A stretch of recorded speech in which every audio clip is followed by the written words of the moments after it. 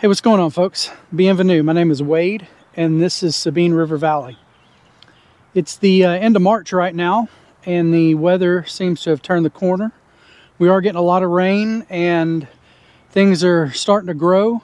The leaves have come out, and that means that there's going to be a lot of grass to cut here also. I am using a flail mower on my tractor here, and it's actually an embankment flail mower, so it can swing out from behind my tractor to the side, and it can angle up or down depending on whether I'm below a ditch bank or above it, so that I don't have to get sideways with the tractor. Makes it a little bit safer.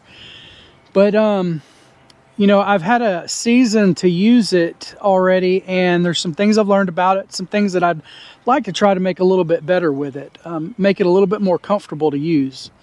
So I've got an idea for that, and I'm gonna show you what I'm working with. So let's get to it. So this here is my mower. It's a Victory Implements EMHD 78, so embankment flail mower.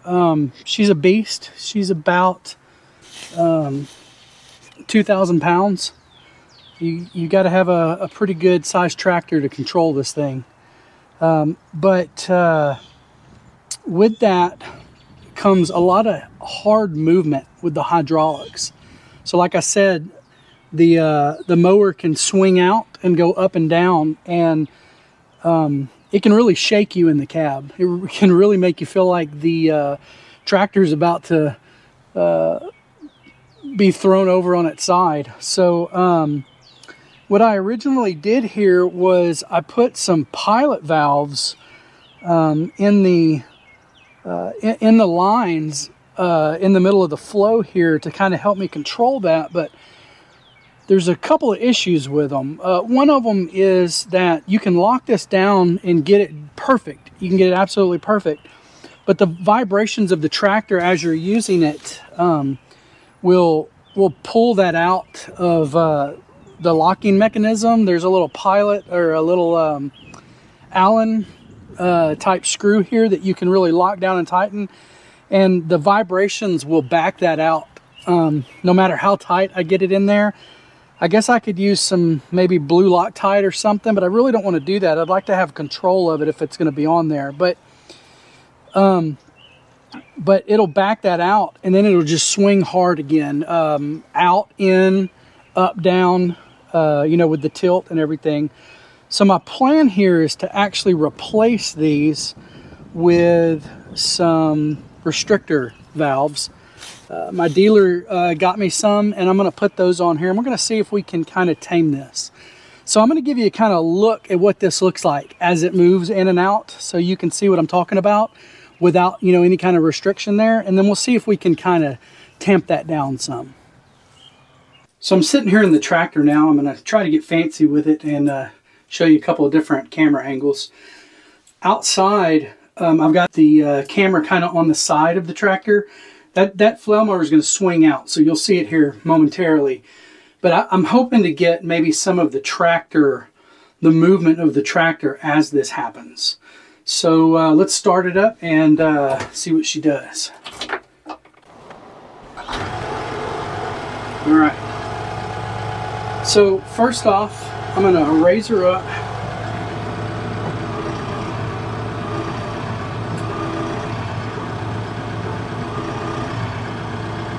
So, I believe this is the in and out, so we'll see. Here we go.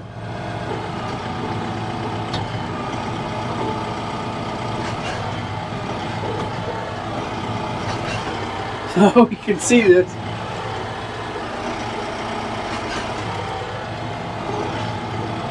Anytime you want to use it, up or down, in or out.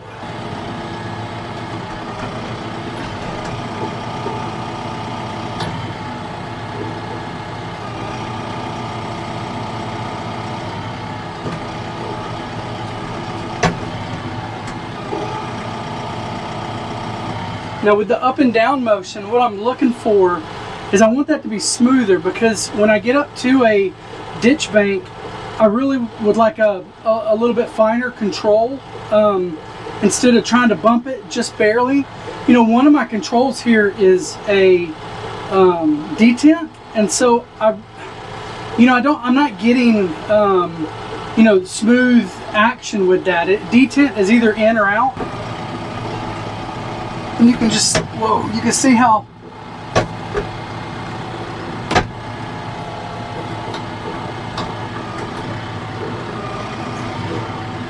how hard that is. I mean, that's just, I mean, so anyway. And if you want to get just level with the ground, man, it's difficult to do. You know, this is all the way out. And now if I want to go down, see, I want to tilt that side down just a hair, and I can't. I'm pushing on it right now without going into detent. But if I go into detent, it drops too fast. You see how fast that went? And that was in and out. So, and coming back, it'll let me not do the detent so much, but I have to go into detent mode for it to go down. So, and with a flail mower on an embankment, you could be under it or over it. So just because you could get one side smoother, you're not always just doing one side. You want a smoother motion in both directions. So I'm really hoping that this restrictor valve will help a little bit better. Now my plan is to actually remove the pilot valves and just have a straight flow through there, and then put the restrictor valves at the front of the hose connections, and then to be able to plug those in.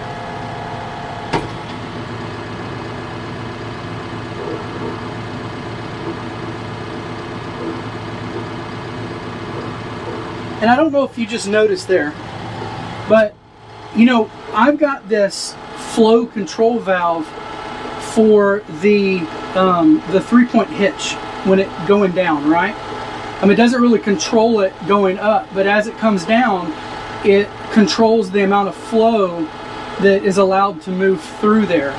And if you just noticed when I put that down, that was a super smooth action going down, and that's what I want on the flail mower itself, going in and out and tilting up and down. And so I plan on putting a diverter valve on each line. There's 4 hydraulic lines there.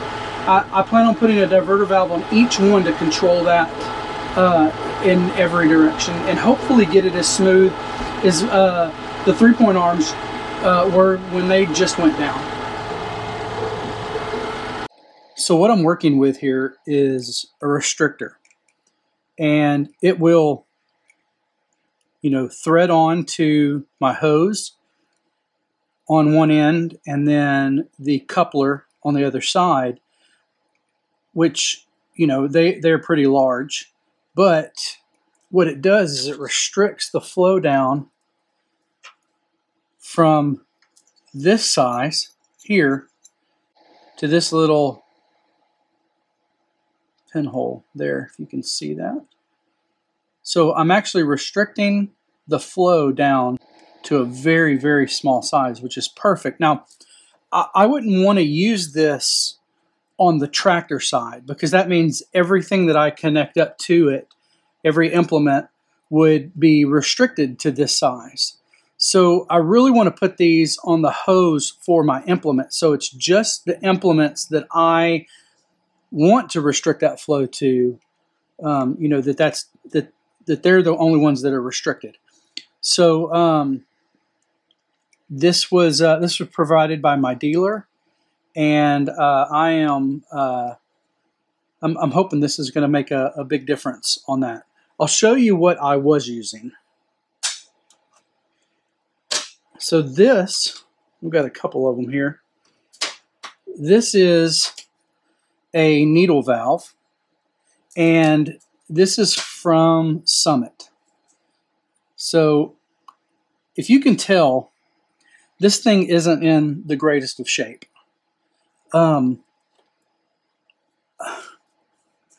I reached out to Summit to ask if they had like a stainless steel version of this or something that, you know, would hold up better in weather. And I got a response back, but it was basically a really quick 1-sentence line. No, that's all we have. So I don't think these are. I know Summit makes some really good products, but I don't know about this. Let me show you something else too. The top of this cap is plastic. How do I know that?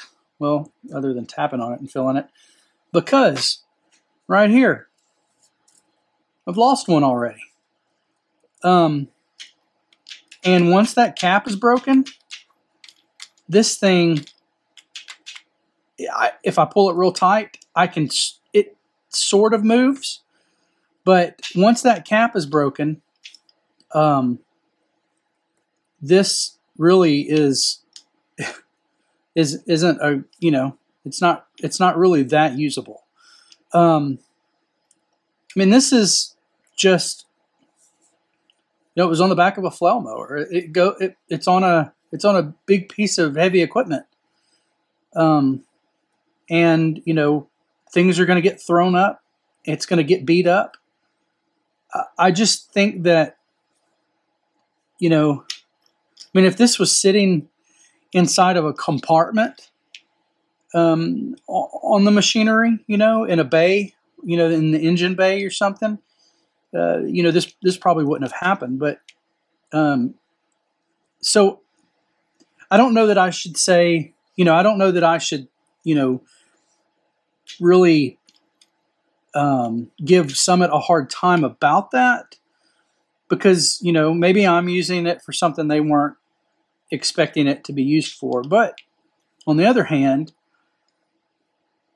people are going to use these in situations that I used it in, and these are about $50 a piece, I believe.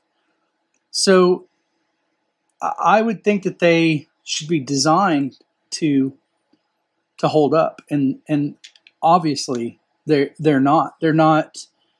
You know, I mean, I know it would take a lot of weathering to, you know, a lot of years, you know, for that to really cause any problems here. That's just surface rust. But I don't know about in this area, right? I don't know if that surface rust could eat through, that rust could eat through in this area or not. I just know that it doesn't look good. I've got some really cheap Chinese stainless steel valves that have no rust on them. So that I'm not worried about that at all. So I would think that Summit, who's you know, they want to be a leader in this, in the, you know, any kind of valve or, you know, market like that when you're dealing with hydraulics and stuff. I just think that they should make an effort to make a better product than that. With the, you know, with this, I would just say, hey, you know, people are going to use these in different situations, and here's one right here where it did not hold up at all. So anyway, so we are going to go to the restrictor valve, and I've got, I know that they fit. That's one of the things, right? You got to make sure that your connections fit. So I've tried them out on one of the couplers, and it definitely, and hose, and it definitely does fit. So I'm going to put one on each side. I've got 4 hoses. I'm going to put one on each side. So we're going to test this out and see if it works. So let's go get this installed and see what kind of difference we see in the movement of that flail mower. So I've released the pressure on these valves. So I'm going to unhook them. I've already connected this one up. That was the one that I test fit to make sure that the restrictor fit my hose and the coupler. So I'm going to pull these others off and hopefully not spill too much oil. I got to tell you, I'm really interested in changing these to the flat face connectors, the connect under pressure ones. I'm really thinking about that because it just makes all of this a whole lot easier and you know, a lot less messy. It'd be a little expensive. The thing about the flat face connectors though is that you only need to change the male ends. The male is where the pressure release valve is in the male coupler. So I could buy a less expensive flat face coupler for the female and just get the male, and I think they're about 30 bucks a piece to get the males. So that's an option if you wanted to do something like that.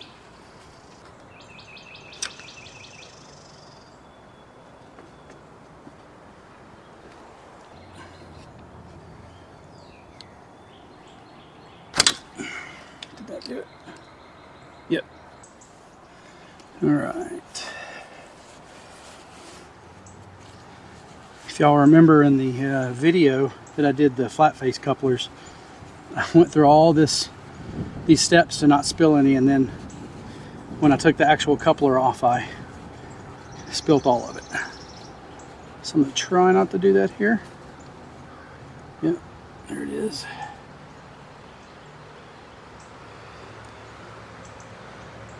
So that between there, that was a lot that came out of that. One of the things that you want to make sure of when you do this is that you check your hydraulic fluid level afterwards, because I've spilt a lot of fluid working on all of this. I don't know if it's actually needed, but I'm gonna do it anyway for good measure. I'm gonna put a little bit of the Loctite 545 on this.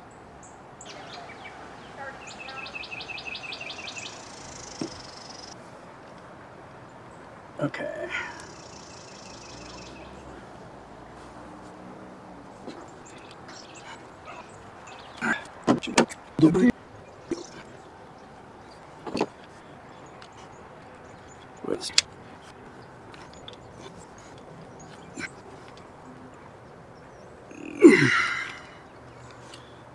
Oh, give it the good grunt tightness.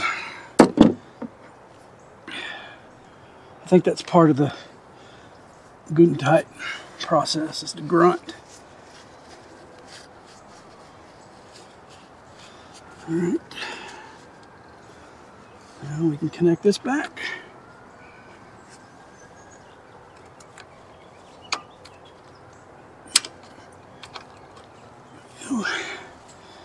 And move to the other ones.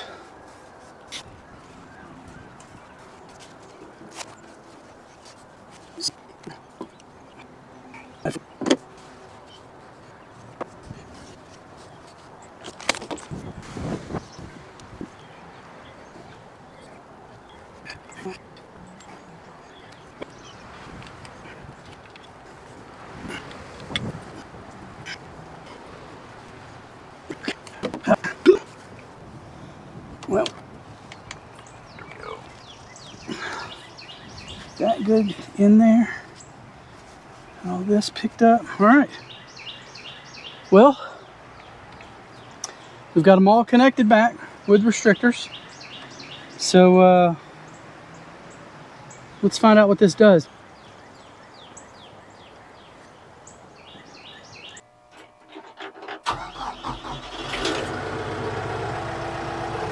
You know, I'm actually going to turn some air on this morning because it's a little warm, at least in the cab. Okay, let's see how she does.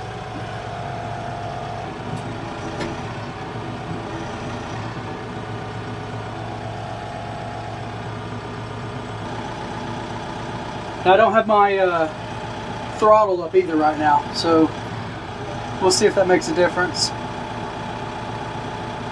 There we go, that's That's a great speed right there. Oh man. Wow.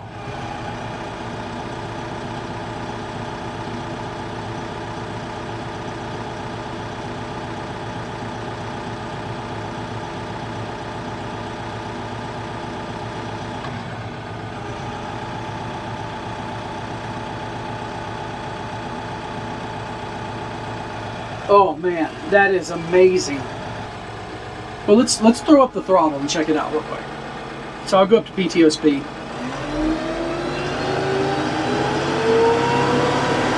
All right, here we go.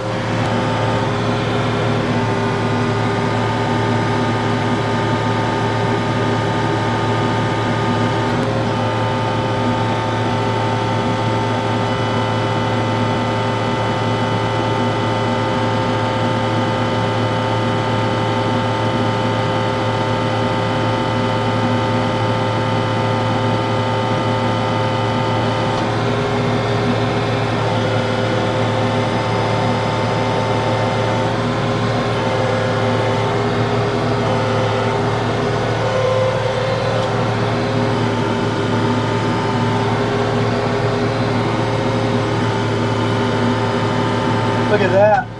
That is, okay, let me show you this again. This is detent.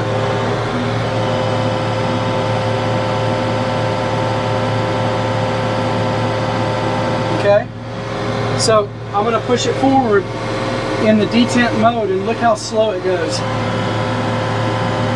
I had no control in detent mode. And that is, I mean, that is so much better in detent mode.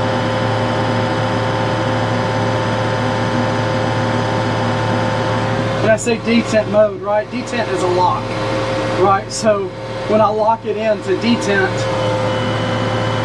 right now I've got my hands off and it's moving.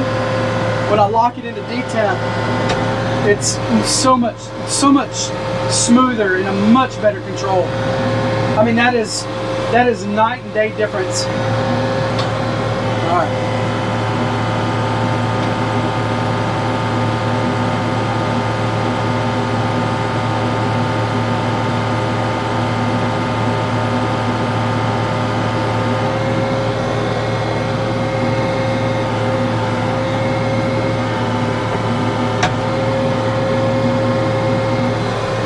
All right, man.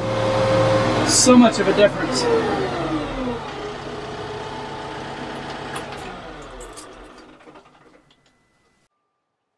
So I'm super happy about this, these results. I know that was moving out slow.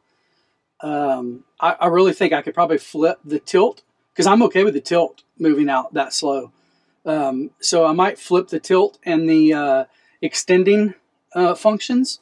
So that would be fine with me. I'll switch those out and see how that works. I got to tell you though, I like mechanical stuff because mechanical stuff tends to not break down as much. Maybe it's not that they don't break down as much, but it's a lot easier for me to fix mechanical stuff if it does break, right?